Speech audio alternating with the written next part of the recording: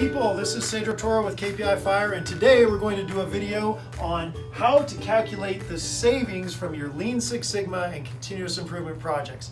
Now this is a really important topic because first of all, you should be calculating your savings.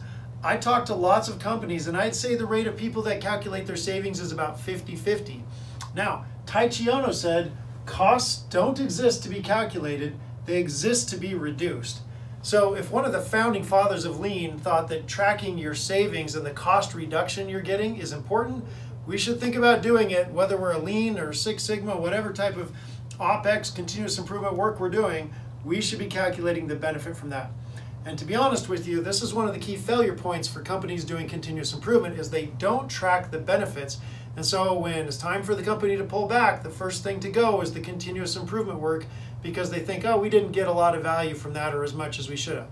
So I'm going to save you from that despair and that falling off of the cliff by giving you the tools you need to track your savings consistently for all the continuous improvement projects you're doing.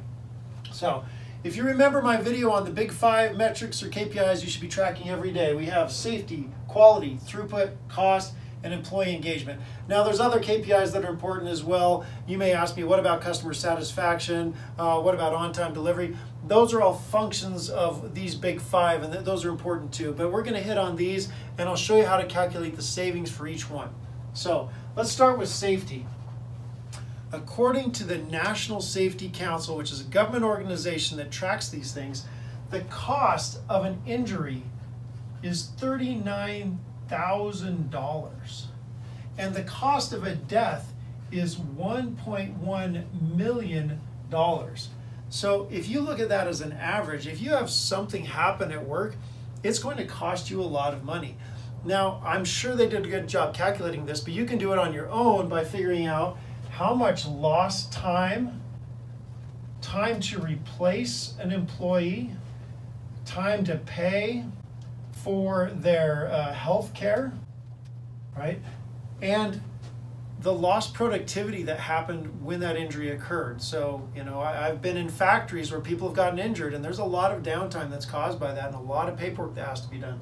So take that into account. If you do a project that reduces your risk of safety by 50% and you average 3 injuries a year, you can say, well, I saved 1.5 injuries, and you can multiply that by $39,000 and you get a savings of about $60,000.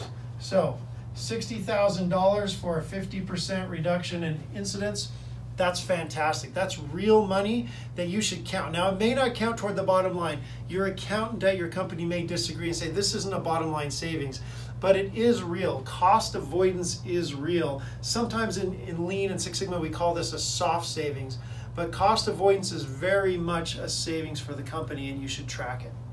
So that's how you can track your safety improvements. Okay, let's talk about number 2, quality. How do you track the savings associated when you reduce defects, when you reduce the amount of scrap, when you reduce the amount of rework? Well, let's talk about that. First of all, if I'm producing 10 defects every day and I reduce that by 50%, now I'm only producing 5 defects. The first thing I can do is I can track the cost of that unit. So if I'm making a widget and that widget is worth $300, I can now multiply that by 5 and I get a $1,500 savings per day. And with Lean Six Sigma projects, you're allowed to annualize that. So you can say for the next 12 months, I get to count that savings of $1,500 per day times 250 or however many production days you have a year, right? Now, after that, the savings become the new baseline. So the 5 defects per day becomes the new baseline. You don't get to count savings anymore. You have to improve upon that. And hopefully you've been doing it all year. Hopefully you've been making those improvements. Now, a lot of people will just use this, but there's actually a much higher cost to the quality problems that you're having.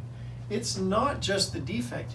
You have to add the lost productivity from the people that have to inspect. They have to disposition the part from the area. They have to track it. They have to either rework it or they have to dispose of that. all of that costs time and that costs money. So there's a ton of work. Anytime there's a defect in a process, there's a ton of work that happens. And you can add up all that work and average the time it takes for each one of those and add that. So this 5 parts at $300 a part is actually probably more like 5 parts at $600 a part. So it's much more expensive than you think. Now, for those of you that are in healthcare or non-manufacturing processes, you're thinking, well, how does this apply to me? Well, what are the quality metrics in a healthcare environment? What if somebody gets the wrong meds? What is the cost of that? What if a patient isn't given the care they need and the time they need? What happens to their health and the customer satisfaction? There's legal implications. Not only that, but it affects the employees. When there's a mistake and the lab or radiology doesn't get back to the ED in time, there's a toll it takes on the nursing staff and potential quality impacts from that. All of those can be calculated by figuring out the cost of the mistake done, in whichever department it happens. Okay, so that's quality and how to calculate the cost of quality. Okay, let's go to number 3. Number 3 is throughput. Another word for throughput is capacity. So when we're working with companies, a lot of times we'll go in and we'll figure out how to streamline their process so that they can get more done with the same resources.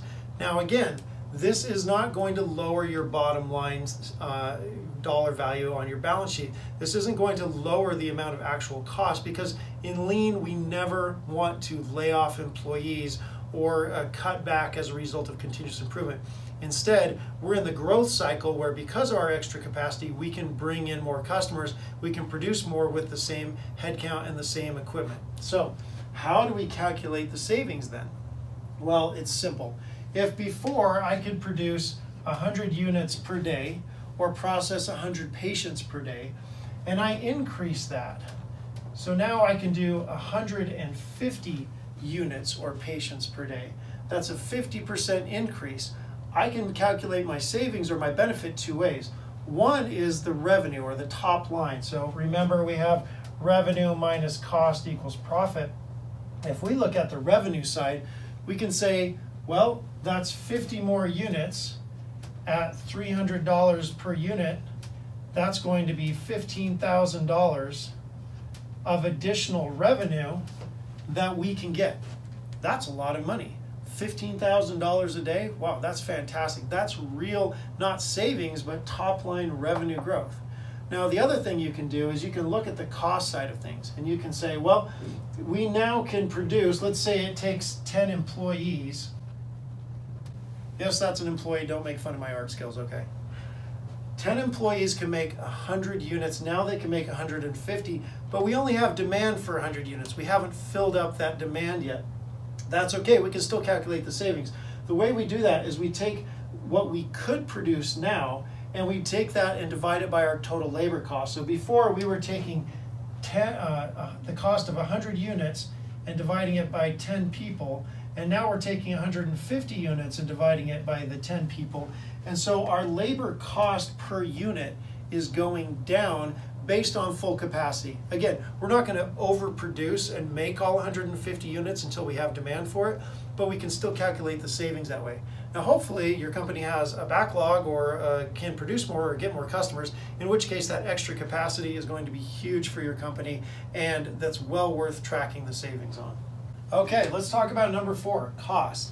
Cost is broken down into a couple of sub areas.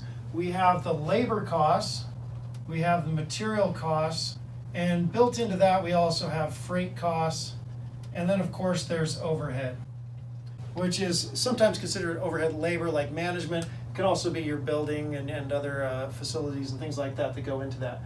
But we're not going to talk about labor, because again, we're never in a lean environment going to punish ourselves by letting people go because we got more efficient. So the labor is really off the books, other than labor cost per unit, which we talked about in the throughput section. What we can do is we can calculate material and freight costs. So how do we do that? Well, material cost is easy. We can talk about material on hand. So if we have our total on hand material, we can multiply that by our weighted average cost of capital, which is typically like 18% for companies. So if you have $1 million in revenue, that's going to cost you about $180,000 to carry that inventory throughout the year based on your opportunity cost and your weighted average cost of capital. Now, that's if you look at that, that's going to be about $15,000 a month, which is a lot of money. So if you can take that 1 million, you can cut it down to $500,000. That's going to cut your cost of carrying that inventory down by a proportionate amount. Okay. Now, that's one way to calculate that, but there's additional costs. You have to add in the costs that it took for someone to buy or procure that material. You have to take into account the cost it takes for them to store and warehouse that, to receive it, to inspect it. The costs just keep piling up. You know, that's why overproduction and inventory is considered by Toyota as the worst or one of the worst waste, because it really just consumes so much of our resources to manage it. So that's a great way to calculate how to reduce your material costs. Now, what about your freight costs? So that's an easy one. You should be able to get a general ledger list of all of your freight costs by supplier, and you should be able to show, if you work on a project in this area, what your freight costs were before and what your freight costs were afterwards. And you can get that directly from your finance team. Like, they can run a general ledger and just show you exactly what your costs are. So the freight cost is actually one of the easiest ones to show a savings on if you're going to do a continuous improvement project in that area. So again, reducing the material in the warehouse, reducing the amount of freight costs, both great ideas for projects that you can show real hard savings on that do go directly to the bottom line of the company, which is fantastic. The final one, employee engagement. This is a tricky one. How do you show savings by actually implementing continuous improvement and getting a culture of operational excellence where everyone on your team is engaged in solving problems and being engaged? Is there any money associated with that? Well, there is. What we've found is that the average Lean Six Sigma Green Belt project yields about $20,000 in savings. Some are a lot more. Some yield $100,000, $1 million in savings. Those aren't uncommon, but this is the average from the clients that we have here at KPI Fire. So if I engage my team and I can increase the number of projects that go up from, let's say I'm doing 20 projects per year and I could increase that to 40 projects per year, I multiply that by the $20,000 and now I've got $800,000 in increased savings to my company. Now, you don't want to double dip if you're already counting those savings elsewhere, but it does give you a sense for the opportunity costs of not engaging your team. So one thing I would recommend is use a tool like KPI Fire to track how many projects you're doing, and then KPI Fire will actually show you the average savings per project. It'll tell you how much money your projects are worth. You can use that number to say, hey, we want to increase employee engagement and get twice as many projects done this year, and KPI Fire can help you do that. So if you're interested in getting more money out of your Lean Six Sigma team or your employees in general, you can actually call us here at KPI Fire. A lot of people don't know, but we do provide consulting services in addition to our software platform. And we go into companies and we help them save real money. So we did a project last year with a company that saved over $1 million, and we did it in under 2 months. It's a fantastic result, and they brought us in to help evaluate their processes, and we were able to identify very quickly how we could save real money in terms of inventory and also have cost avoidance savings by increasing their capacity. So if you're interested in how to do this, please give us a call. We can go much deeper than I've done on this video and show you how to turn your Lean Six Sigma and continuous improvement program team into a money-making team. As my friend Jay Arthur says, there's no use having green belts and black belts. We'd rather have money belts. And I am 100% on board with him. I would love to have more people actually saving their company's money and showing real results, and we'd like to help you do that.